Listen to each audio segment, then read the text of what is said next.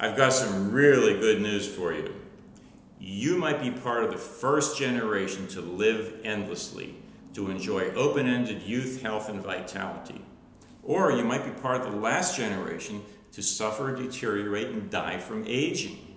Now, which is it going to be? Well, whichever one it's going to be could very largely depend on the success of the Manhattan Beach Project.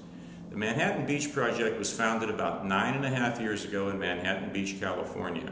That's where about a dozen world-class scientists met to discuss and lay out their plans for a scientific roadmap to reverse, yes, completely reverse, the human aging process. They've been working very silently since then, and in their fourth conference, which was held last November, also in Manhattan Beach, they laid out their plans, their final plans on how to do this, including a timeline and budget, and we figured we can do it by 2029, saving up to 100,000 lives of people who die every day from aging. Just as the Manhattan Project ended World War II by developing the atomic bomb, the Manhattan Beach Project is going to put an end to aging.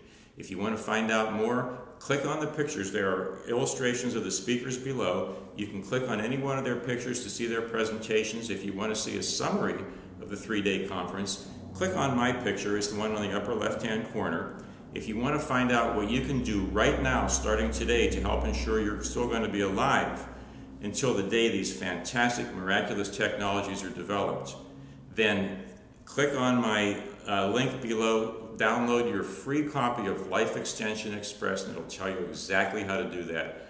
Also, visit the Life Extension Foundation's website to find out a whole lot about everything you can do, supplement-wise, health-wise, studies. Click on the Maximum Life Foundation to find out amazing things about what you can be doing right now about what's going on in the world of science. Here's to your long life, health, and longevity. Thank you very much.